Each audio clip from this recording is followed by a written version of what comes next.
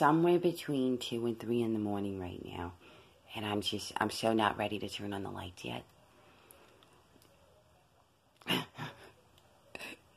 I'm not actually getting up yet. It's somewhere between 2 and 3 in the morning. And, I think I know why I'm up right now. It's because I'm racked with, guilt from yesterday. Because wow, what my confession? What's my confession of the hour? Because it was bugging me all last night.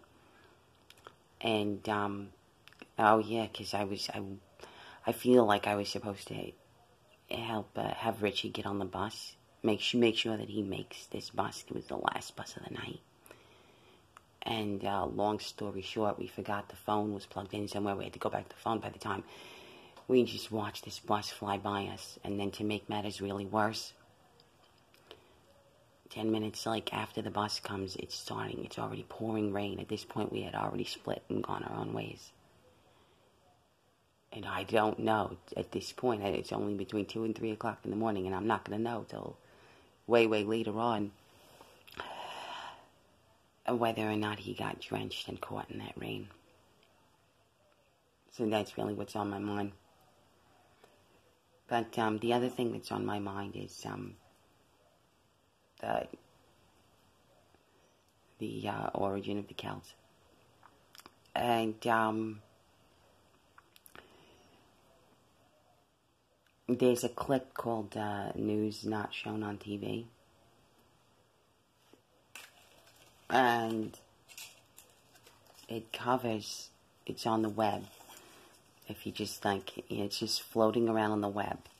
I didn't go through. I happened to see there was some kind of website. I didn't go through the website or anything like that. I don't really know much about this. I just happened to accidentally come across this clip on Google, and you just put in some keywords, and this little News Not Shown up on TV clip.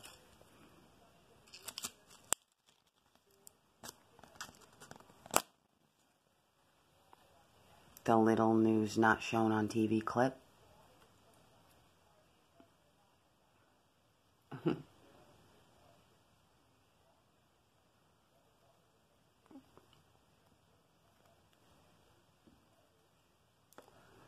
If you're of Irish or Scottish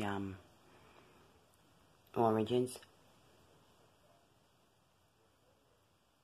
I will tell you right now, sometimes I say Irish and I mean Scottish, and sometimes I say Scottish and I mean it's just because down to the origins and down to the roots, I really, regardless of whatever divisions there have been, unfortunately, because of different religion and this and the artificial constructions of divisions, mainly because of it was Protestant, it was Catholic. I just look beyond all that and down to the roots. I really see the Irish and the Scots as one in origins in a lot of ways. So don't mind me if I say Irish, Scotch, Scots, Irish. In my head, I'm really thinking of these two brothers as more unified.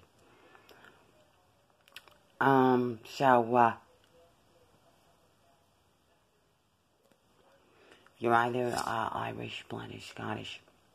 This is a little gem of a clip on the origins of the Celts, and the great thing is it's really probably won't even take up 10 minutes of your time. It's a real quick clip, and it's a gem because it covers such rich material, and we're talking about on the biblical roots. Young, I believe, is the last name. I'm going to try to remember the first name of the guy running this clip, but names are not my specialty. News Not Shown on TV, and the last name Young, and all you got to do is punch in some keywords on Google on the origins of the Celts, and it's down to Israel. It's a brilliant little clip, and he covers the Maccabees and the book of Galatians, hooking that up to the galls. You just got to see this little gem of a clip. And he covers the Scottish Declaration of Independence, which I feel when I say Scottish Declaration of Independence, I just also feel like, you know, we claim that independence for the Irish as well. So once again, if I say Scottish, I also include Irish, and I say Irish, I include Scots. But I feel like if you haven't checked out this clip, you're really missing out on something, particularly if you have Irish or Scottish blood. And you say, wow, so this little clip really taps the Bible in like an awesome way on the roots. So I was just happy, I guess, to see that I'm not the only person in the world. Before I saw this clip, I really thought I was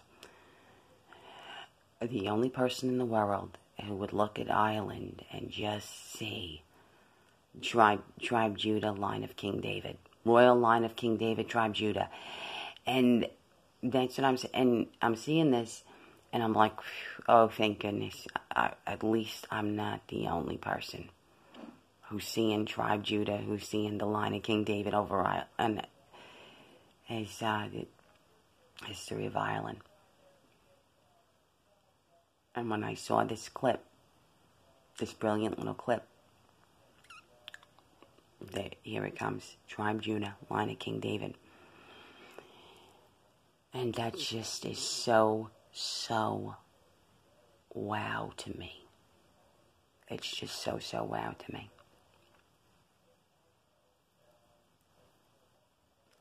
Not just because of the harp that represents Ireland and King David's, not just because of that.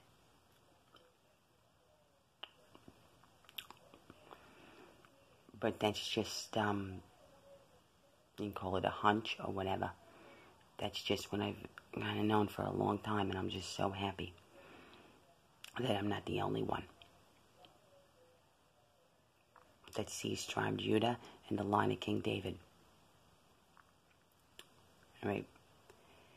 And I'm going to also go so far as to say there's a very good chance that you really have to look over by Scotland and Ireland for the body of King David under another name. You know, Gaelic. Gotta go to the Gaelic. The other fascinating thing that's covered when you check out this clip on News Not Shown on TV is the Gaelic, a bit on the Gaelic language. It's a very, very special language, more special than we give it credit for. All down to the biblical origins.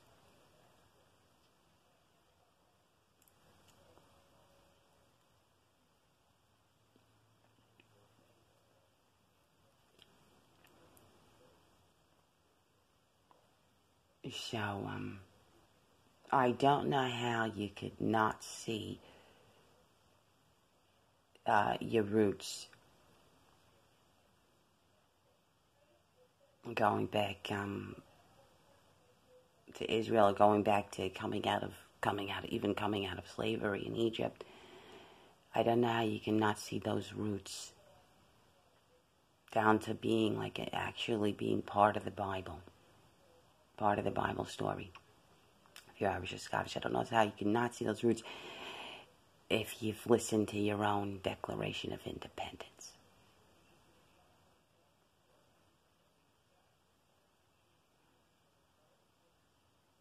So, in a biblical sense, to say that the Irish and the Scots are very, very special, very important. Very special people. I hate to use the word chosen because that word is just thrown around so much, but for lack of a better word, I mean, it's an understatement.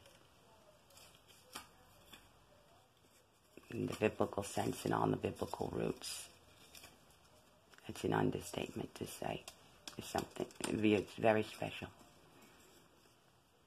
A very special place in history, if you're Irish, Scottish.